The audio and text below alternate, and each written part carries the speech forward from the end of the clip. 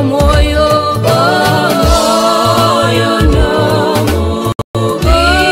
Yesu wange kambikuwe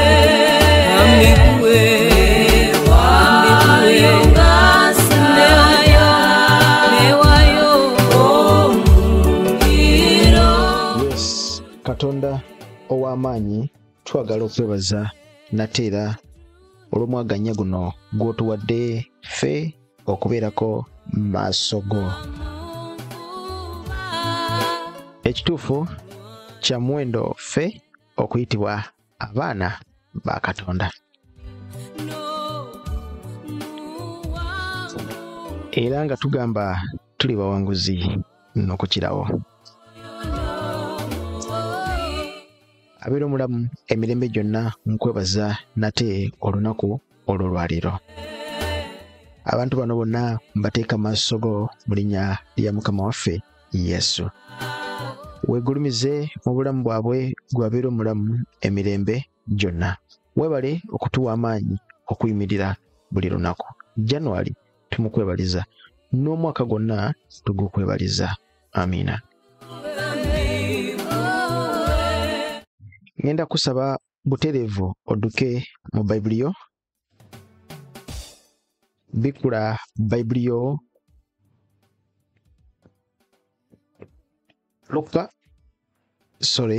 Yokaana 12:30 ne interest yange ejja kubeera nnyo ku lunyiriri olwa 3:1.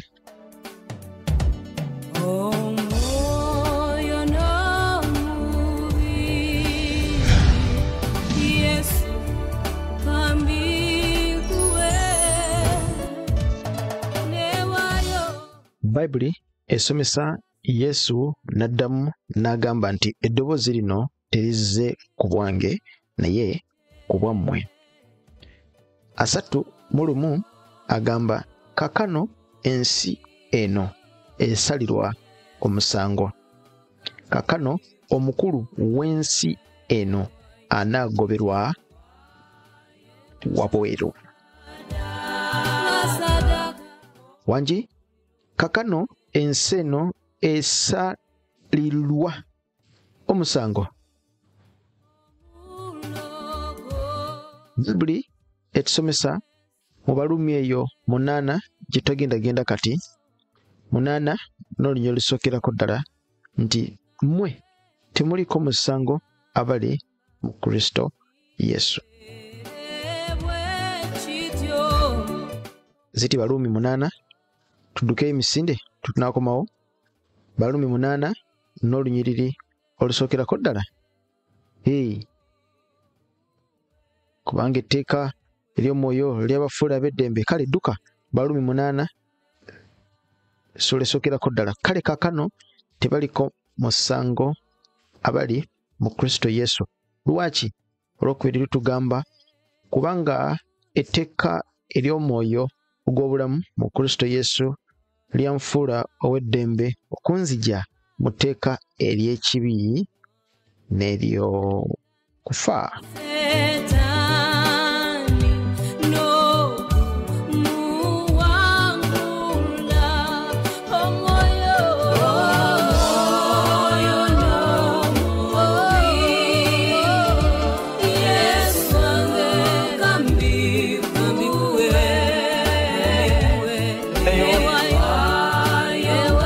Tuddeyo ku Yokaana 12 n'olunyiriri lwa 30.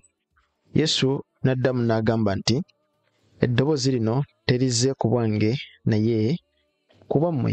Olwa 3:1 lugamba nti kakano ensi eno esalirwa omusango. Kakano omukulu w'ensi eno anaagoberwa wabweru. Ensi esalirwa omusango. Now is the judgment of this world. Now shall the prince of this world be cast out. Now ensi mu kusalirwa kwayo omusango gwe tosuubirwa kubeera mu basalirwa omusango n'ensi. Naye ate ggwe osalira ensi omusango. Tukaddemu ffenna, ggwe ampuliriza, tosaanira kubeera mu nsi n'osalirwamu omusango wamu nayo. Lwaki? Kubanga ggwe ate tewaweebwa mwoyo gw'ensi ogw'okufa. Era Bayibuli esomesa Abalumi 8 toliko musango gwali mu Kristo Yesu. Lwaki? Kubanga etteeka ery'omwoyo lyakufuula owe ddembe. Now ensi terina kusalirwa wamu naawe musango, naye ggwe ate olina okusalira ensi omusango.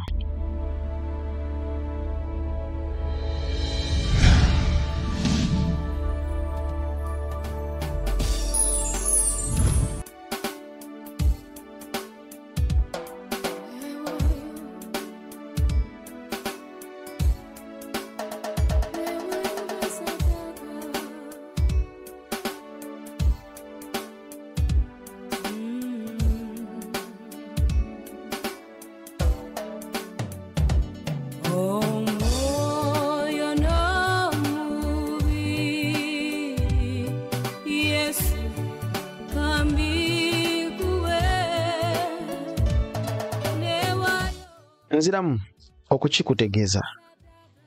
Wali oliddeyo ba don't judge. Wali bawuliddeko? Bazze bali.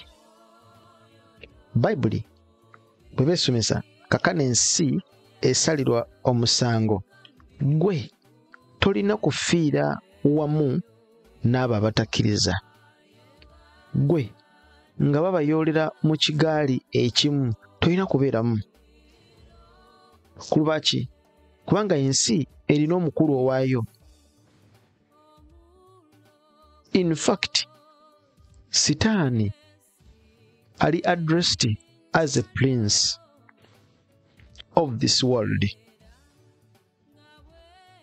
Ne Kristo ali addressed as a prince of peace. Tukaddemu? Lwaki Kristo tamuyita butereevu devil mu keesi eno ng'ayogera ku nsi? Lwaki? Ayogera atyo amuwa title ye eyamuweebwa edda as a prince, kubanga ne Kristo yennyini is a prince. Bano bombiriri bali anointed. Yesu yali anointed ne Sitaani yali anointed. Bonna anointing yabwe bakyagirina. Oli yagwa ne anointing ye. Ono akyayimiridde naye akyalina anointing ye. That's why obwakabaka wa mirundi ebiri, obw'ekizikiza n'obwakabaka obw'ekitangaala. Buli obwakabaka obw'ekizikiza bukola kiro na misana, n'obwakabaka bwa Katonda bukola kiro na misana. Obwakabaka bwa Katonda bulina taata, n'obwakabaka bwa Sitaani bulina taata. Teweerabira nti Bayibuli esomesa nti mmwe muli ba kitammwe Sitaani, kubanga okuva ku lubereberye musi mulimba, mmwe muli ba kitammwe Sitaani. Kakati ate ffe Bayibuli tusomesa nti ffe bwe tukkiriza Kristo tuweebwa obuyinza okufuuka abaana ba Katonda be bakkiriza erinnya lye. So tulina kitaffe ali mu ggulu. So tulina kitaffe ne bali nabo balina kitaabwe.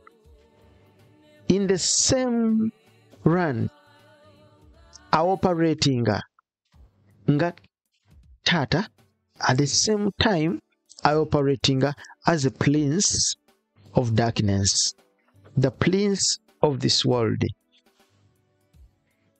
So lwaki Kristo asigala muyita amadressinga ku level eno eya prince of this world?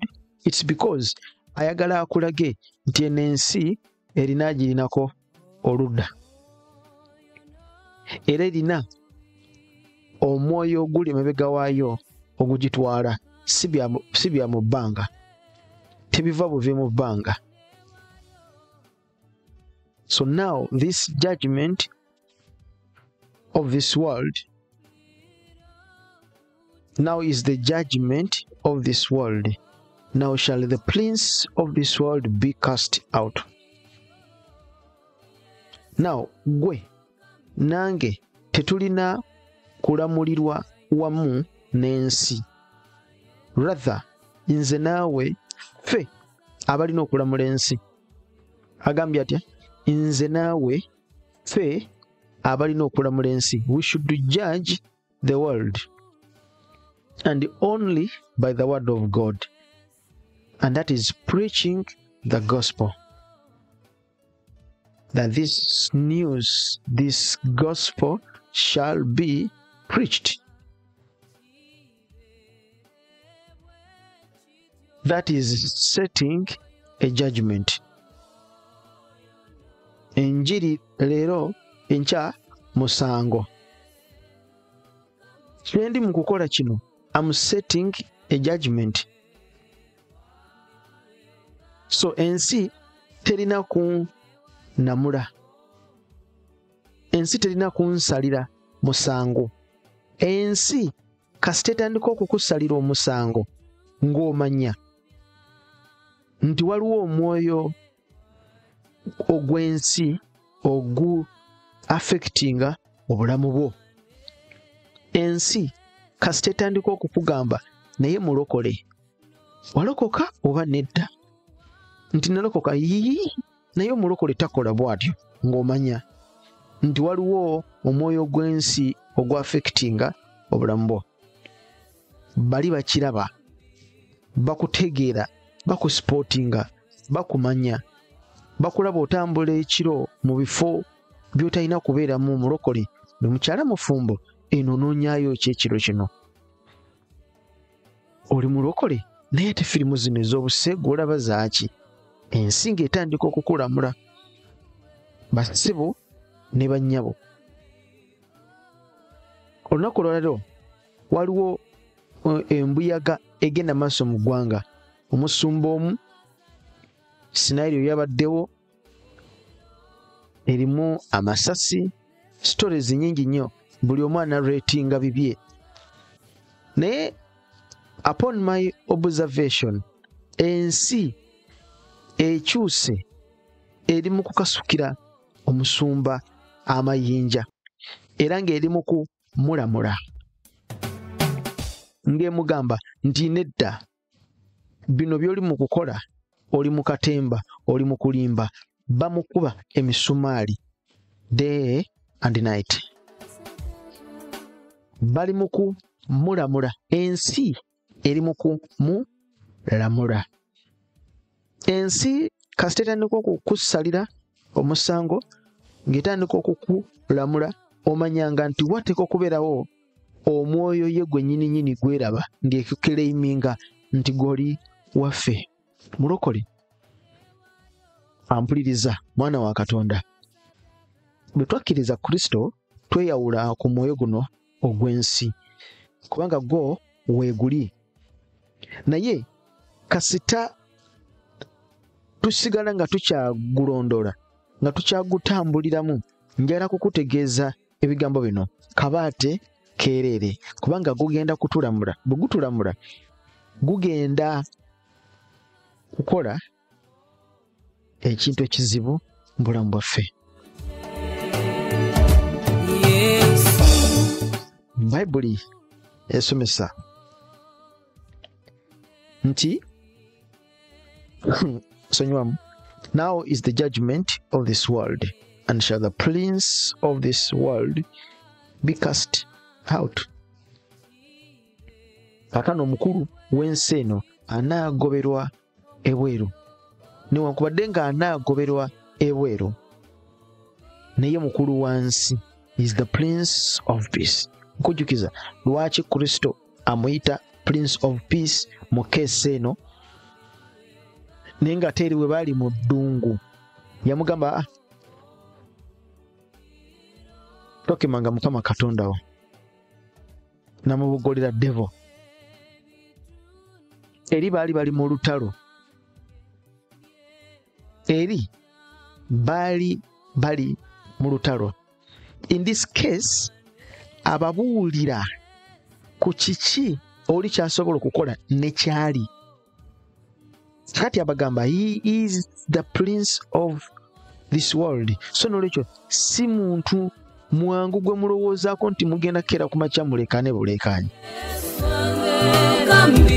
You have to judge this world rather than the world to judge you. Bible esomesa mu kitabo kirimu Yokaana eyo 7:24 egamba nti don't judge but judge accordingly.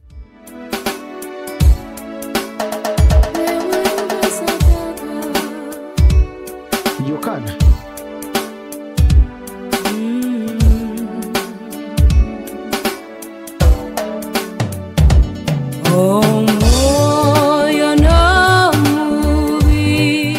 Yokaana 7:24 temusalanga musango okusinziira ku ndabika otyo naye musalenga omusango ogw'ensonga.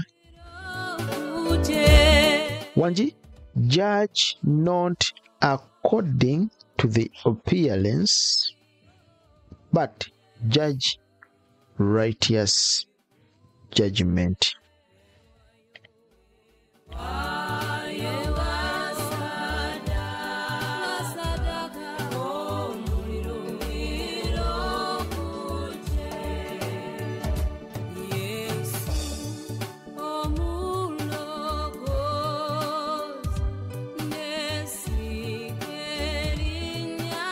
Mukama yeebazibwe nnyo.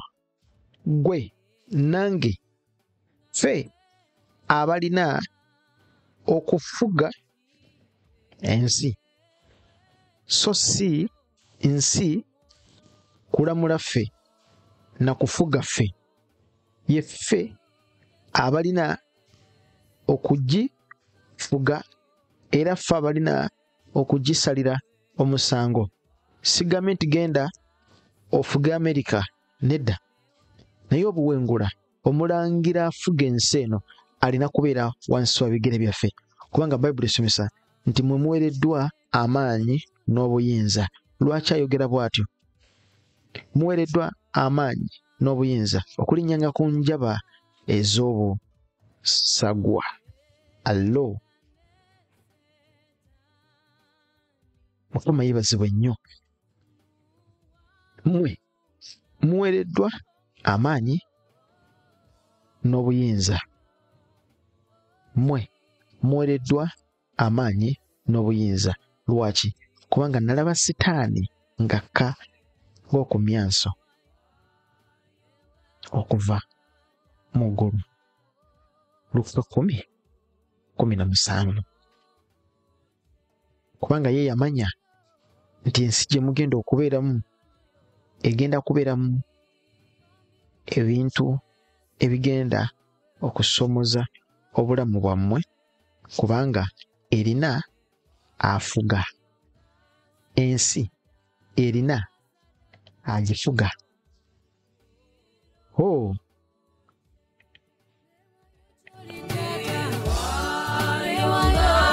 Gwe alina okulaba ewantu ewatateredde n'oyogera. Gwe alina okwogera. You have to watch and pray. Watching takes one to be a watchman, and it calls for a watchman ministry. To stand and watch, then pray. Watching takes you to judge. Judge rightly. Toyimirira buyimirizi n'otandika okwogera ebigambo. kati ne bannange gundi namulabye akola bwati gw'osana genda mu kkomera mumutemeko mikono. Nedda yimirira mu kigambo kya Katonda. Rebuke as long as olina obuyinza obwo. Rebuke, nenya ekibi. Setting a judgment on this world, it is to rebuke a sin but not rebuking a sinner. Byanjawulo basibo ne banyabo. Waliwo enjawulo, rebuking a sin and rebuking a sinner. Kakati ebiseera bisinga bwe tuba turebukinga bangi balowooza we are rebuking a sinner. Rebuking a sinner is different from rebuking a sin. Nolwekyo ensi gwe okukulamula gwe alina okugiramula. Kasita etandika okukulamula mulokole ogenze, bajja kutandika mulokole naawe gwokola bino. Mulokole si gwe wandibadde akola bino. Mulokole ye gwe ate akola bino. Ono ye mulokole waffe. Bw'abanga mulokole kitegeeza nange nno ndi mulokole, wadde nga ndi mutabbuliiki era wadde nga ndi mukatuliki, naye era kale ffenna kye kimu. Wangi ffenna kye kimu waaki tutambuliraawo.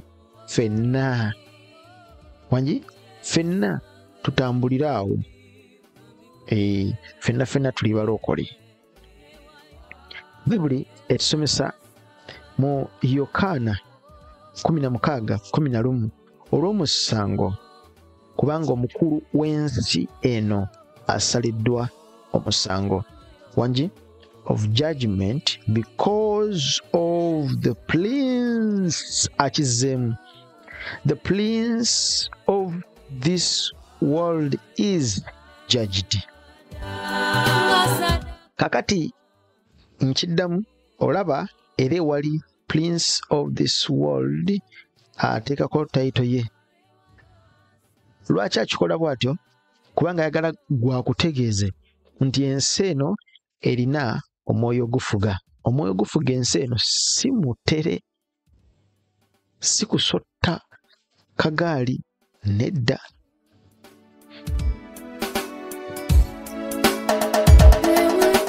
Kristo okutuuka ali ku musalaba, kye yakola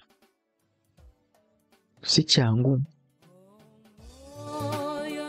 Kitange kikompe kino bwe kiba kinzika kinzigibweko, amanyi kyaddiiringa nakyo, so ayagalako okuwa ekifaananyi nti kyoddiiringa nakyo si kya bulijjo.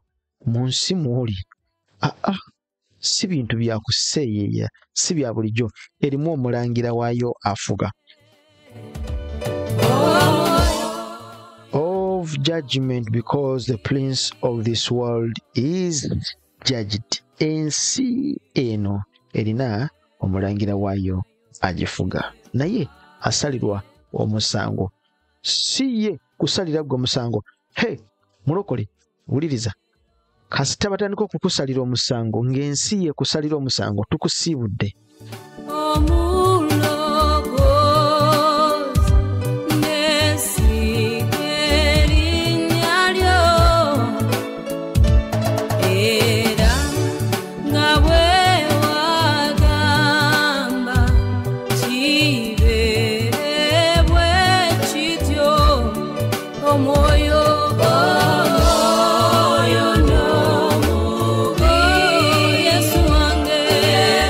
Wangi kasita etandika okukusalira omusango, kasita otandika okuwulira mulokole naye yambalako bulungi, kasita bakutandika batyo ng'omanya, kasita otandika okutambulira ku street ng'otandika okwekweka ng'omanya nti waliwo akatatambula bulungi, bajja kukulaba, bajja kukutegeera kubanga obafaanana. Wangi otambulanga bo.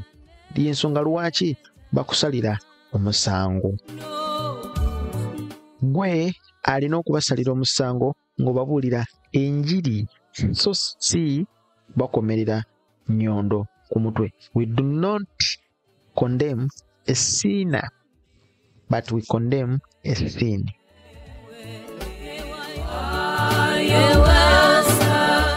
That's why Bible esomesa eyo mu Befeso eyo 2:2 obudde oba tukyabulina ng'egamba nti nga bwe twatambuliranga edda, nga bwe twatambulanga edda nga tugoberera omukulu ow'ensi eno ow'omu kizikiza.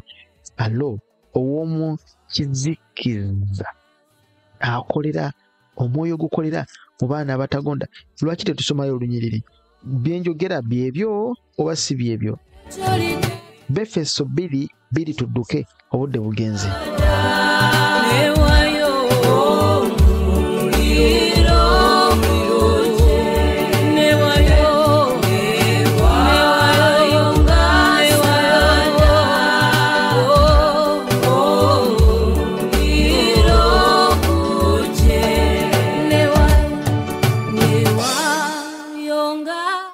Bible esomesa otuseeyo Befeso 2 n'olunya olusooka kwe tutandikidde.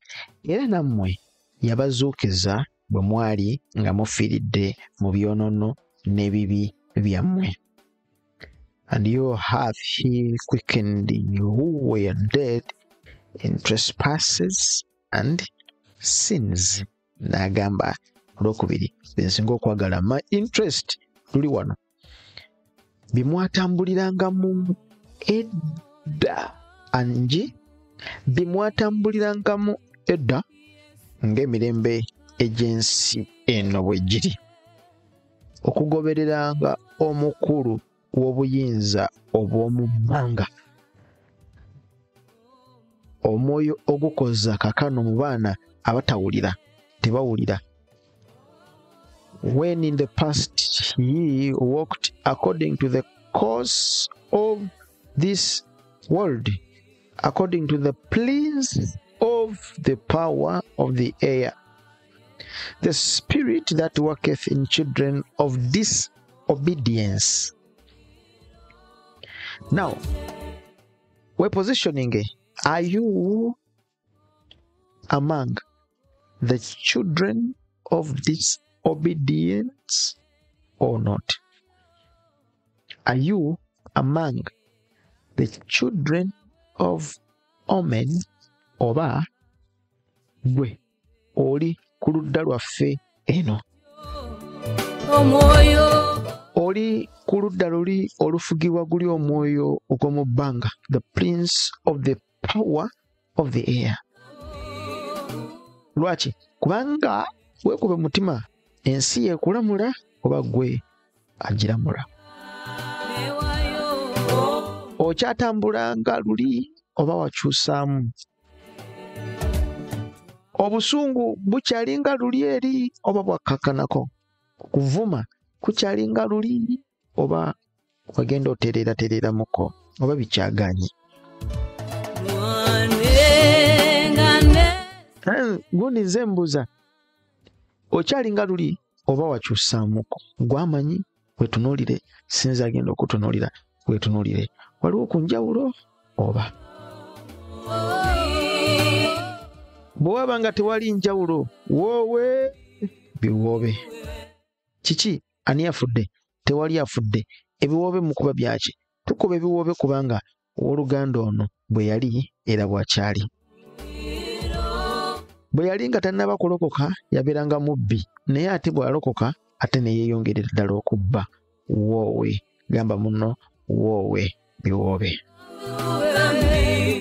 Wangi bwe yali nga tannaba kulokoka owooluganda ono yavumanga n'obuwuka ne bukunkumula amatu nti ani oyo? Nti owooluganda ono avumye. Era nga batera n'okubalagamba wuuyo aze bannange musengule abaana, muggyewo abaana mubateeke ppamba mu matu. Ate bwe yamala okulokoka, ku luno bwe yamala ate okulokoka ate n'akayonka mukajjeewo kubanga kajja kubaluka amatu. Gwe nga tulina njawulo, wagaana okukyuka, wagaana okutereera, obeera buli kaseera owooza don't judge, don't judge, don't judge, don't judge. N'okuba oluyimba don't judge omwaka gumu, don't judge myaka 2, don't judge n'okwata ogwokusatu, don't judge. Obala myaka mmaze 10 mu bulokozi naye nga until now okyayogera olunyiriri ekigambo don't judge. Musalira nnyo emisango bannange oba mwabaki mwafuka ba deputy Jesus mwe kale ba next of God mu basekutale ba Katonda. Omulokole yenna kasitaniko okwogera ebigambo ebyo dduka muviiri ebibyo bibeere bitono naye oyo yayonooneka n'omutwe ne gwonoonekeramu. Nkugambye bwebeera mmere ng'ekonye tekonye bukonye eganye okujja nesigala nga amatooka omeketa mamekete.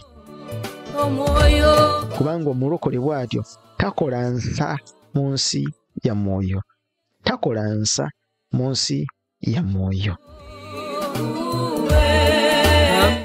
Talina nakyakola ku nsi ya mu mwoyo wabula afuuka bufuusi ddebe na kapiira kakozesebwa kusamba zeeno zeeri.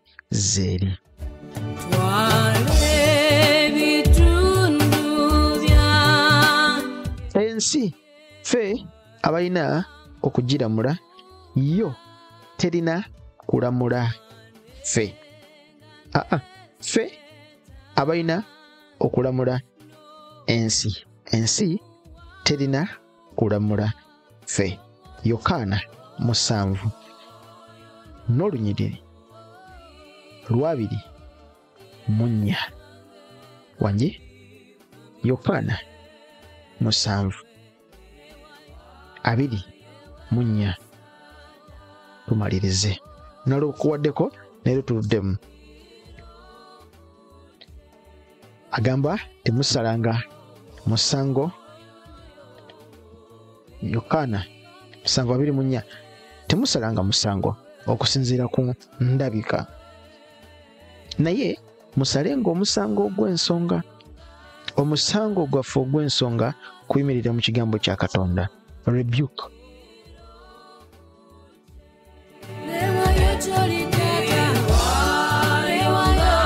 Katonda omulungi omwesigwa, njagala okwebaza eri gwe twewaayo nga ssaddaaka ssebo.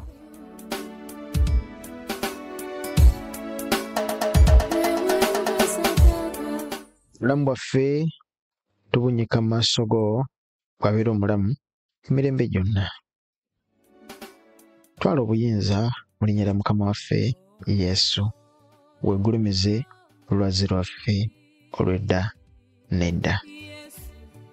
Weebale gwe ataggwaawo, weebale gwe kabaka w'abakabaka.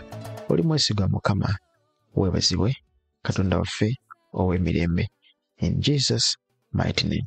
Mbaagala nnyo abankumire Mukama mweraba.